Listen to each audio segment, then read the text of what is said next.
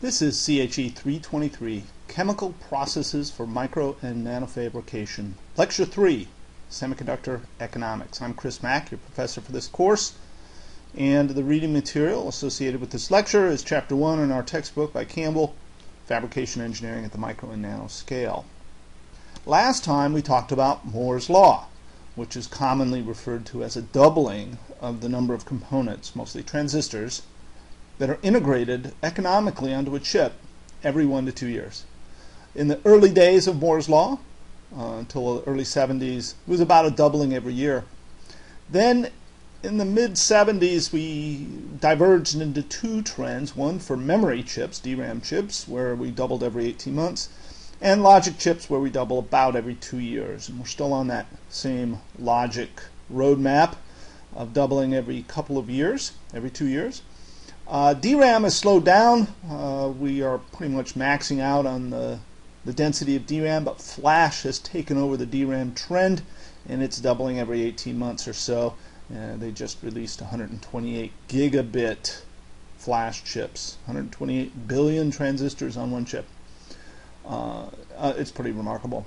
And the feature sizes for those state-of-the-art Flash chips are on the order of 20 nanometers. A pitch of 40 nanometers, so the spacing, transistor to transistor, center to center spacing of about 40 nanometers or a little less. Pretty remarkable stuff.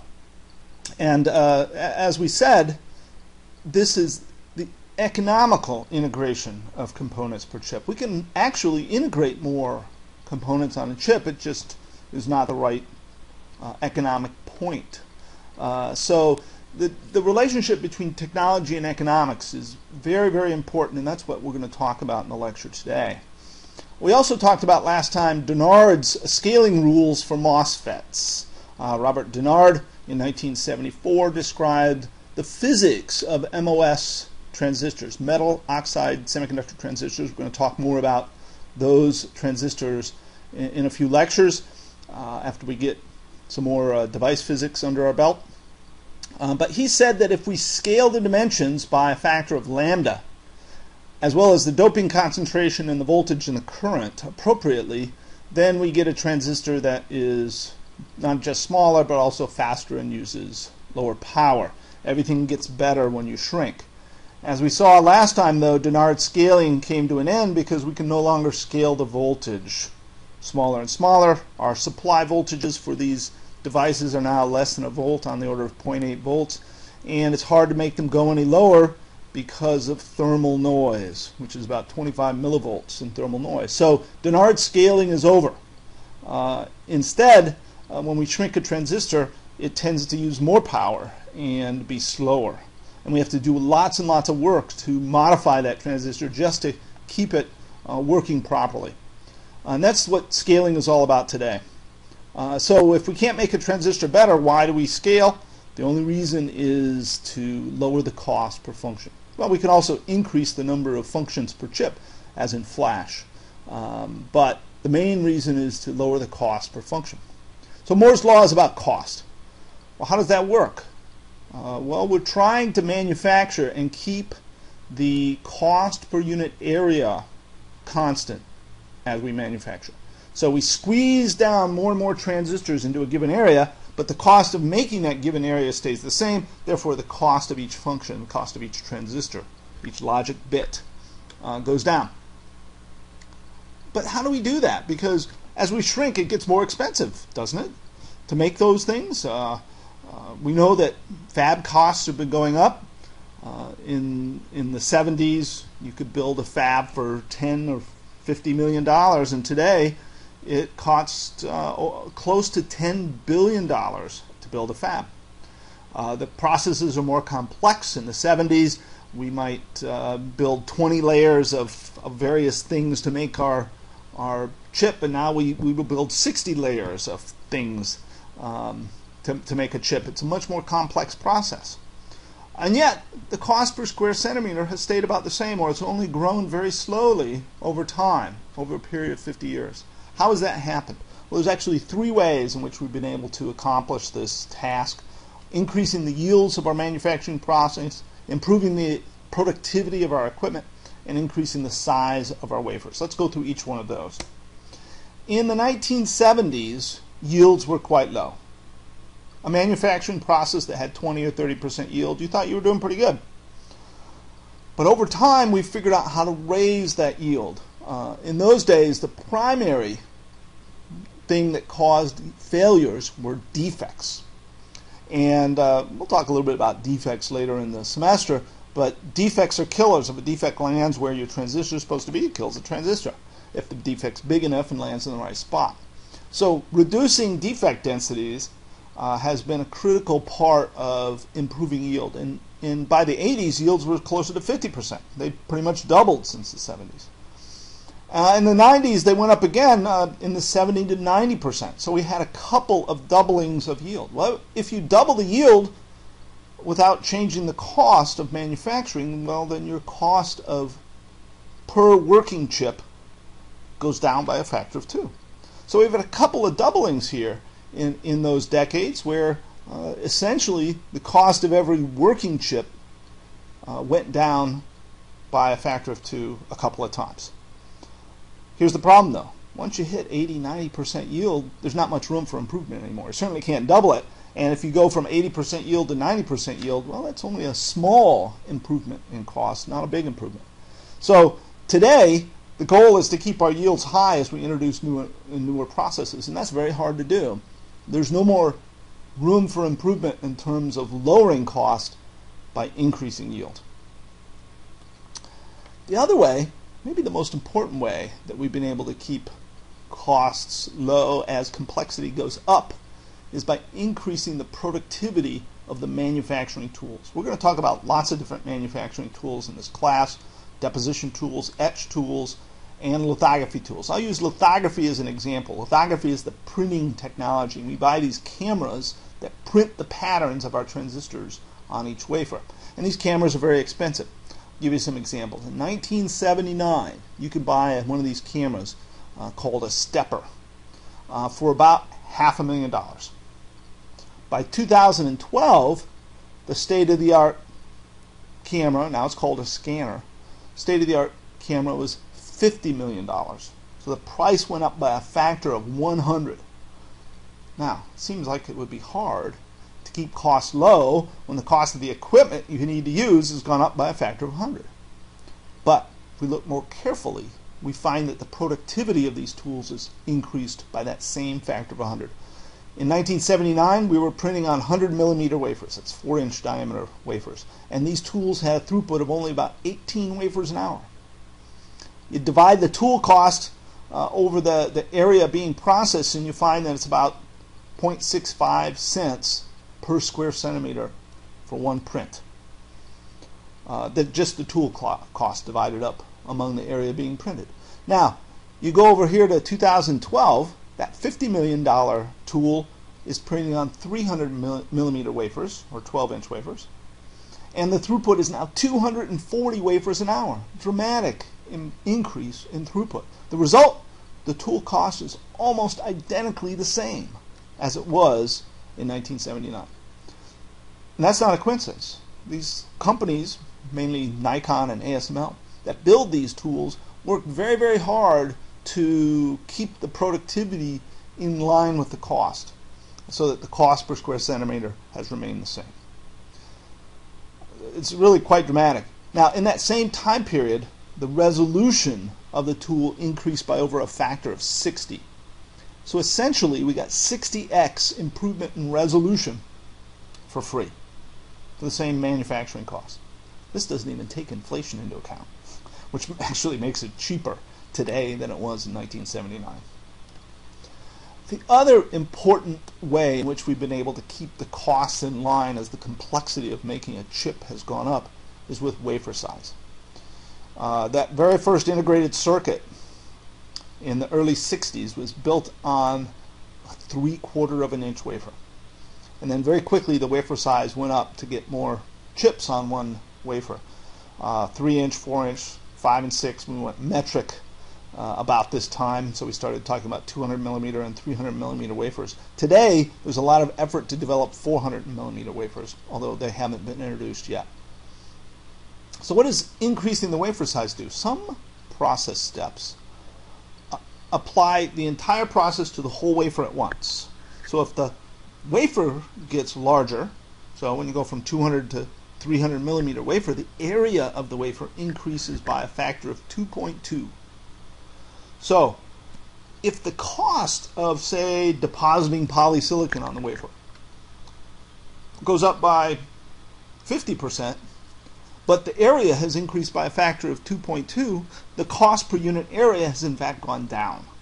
And that has been a key thing. When we can perform entire wafer, whole wafer processing, one wafer at a time, or a batch of say 25 wafers at once, and larger wafers don't increase the cost of doing that process step in proportion to their area, that means the cost per unit area goes down. So for many process steps like etch and deposition, the cost per unit area goes down every time we increase the wafer size. The transition from 200 millimeter wafers to 300 millimeter wafers is generally thought to have resulted in about a 30% drop in the cost of processing the wafers with identical processes. But not every process step works that way. We'll talk about lithography later in the class, the printing technology. We don't print an entire wafer at once. We don't have cameras that are big enough to do that. Instead, we print a small field, about an inch square, something like that. 25 or 30 millimeter on a side. And we print that one at a time. And the cost of printing is the cost of printing one field. So if I make the wafer larger, it doesn't lower the cost per unit area at all. Now, an interesting result of growing wafer size then is that those process steps that scale properly with wafer size become a smaller portion of the cost, whereas things like lithography, which don't scale with wafer size, become a larger proportion of the cost for larger wafers. So in the days of 6-inch wafers, 150 millimeter wafers, lithography was about 25% of the total cost of making the wafer, processing the wafer. Now, switch to 200 millimeters, and all of that green area, the non-litho manufacturing costs, go down because of the larger wafer size. Lithography costs stay the same. The result is lithography is now a bigger proportion of the manufacture of that wafer, 33%. And when we went to 300 millimeter wafers, litho costs are now about 50% for logic circuits. Every time we grow the wafer size, lithography assumes a larger and larger portion of the cost, which means the next wafer size transition will affect only half of the cost, not 3/4 of the cost, as in the past. So every wafer transition becomes less valuable. And the transition to 450 millimeter wafers likely only to give us a 10 or 15% reduction in cost of manufacturing instead of a 30%. Well, those of us who study manufacturing technology for semiconductors, we tend to focus on the technology. And certainly if you're in chip design or device physics or manufacturing, this technology is what we're worried about. And we tend to think that technology drives things, but that's not true. It's the economics that drives the technology. I love this quote by Bob Noyce. Bob Noyce was one of the founders of Fairchild Semiconductor, the first commercial manufacturer of integrated circuits, one of the founders of Intel. He most undoubtedly would have won the Nobel Prize along with Jack Kilby if he hadn't died too young. But in 1977, a long time ago, he said, "Further miniaturization is less likely to be limited by the laws of physics than by the laws of economics." That was true in 1977. It's very true today as well. Economics drive things. How is that so? Well, there are physical limits to what we can do. And these physical limits can be thought up as brick walls. Can't go past. And we can approach the capability that the physical limit represents, but as we do so, the cost goes up. What that means is there's some economic limit that we hit. And once the cost reaches a certain point, it's just not worthwhile doing any more. As a result, My observation, the budget always runs out before the physical limits are reached. Well, you might look at that and say, well, we're going to hit a limit and then we're over. It's done, right? But there's a little thing called innovation. We come up with some new way of doing things, and so the physical limit changes. It's not that the laws of physics changes, it's that we change the paradigm that we're working under, and this new paradigm has a new physical limit. Typically that means the costs are higher at first, but as we go closer to that new physical limit, the resulting costs are lower, and the economic limit is at a much, much greater capability. So we need innovations, and we've had lots of innovations in the close to 60 years in which Moore's Law has been going on, 55 years. The result of all these innovations has been revenue growth. And if you look at the size of the semiconductor industry over time, for 40 years rather, from the very first days of the semiconductor industry till the late 90s, the growth rate was about 16% annual compound growth each year.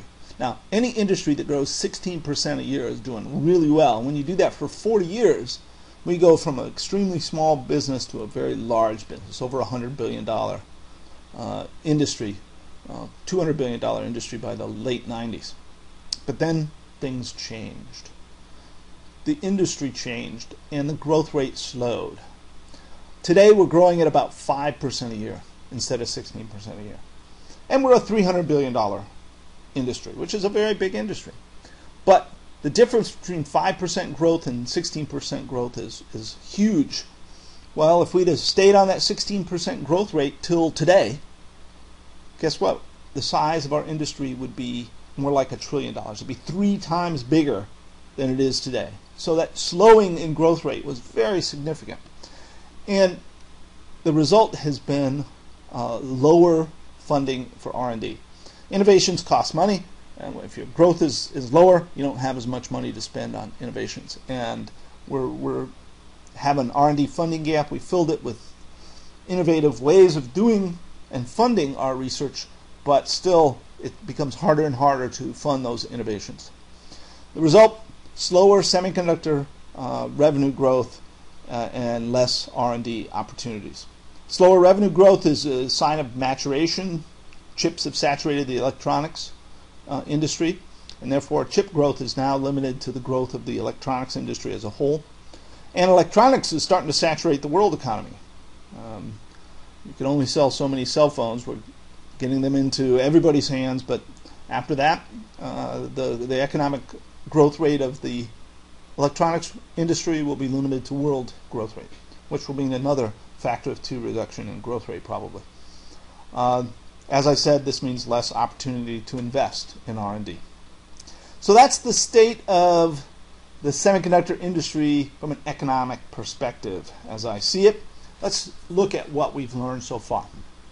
See if you can answer these questions. If not, you may need to go review the lecture in a little bit more detail. What are the current Moore's Law doubling rates for logic and for flash? And what's also the historic doubling rate for DRAM? What is the fundamental economic principle of Moore's Law? How does it work from an economic perspective?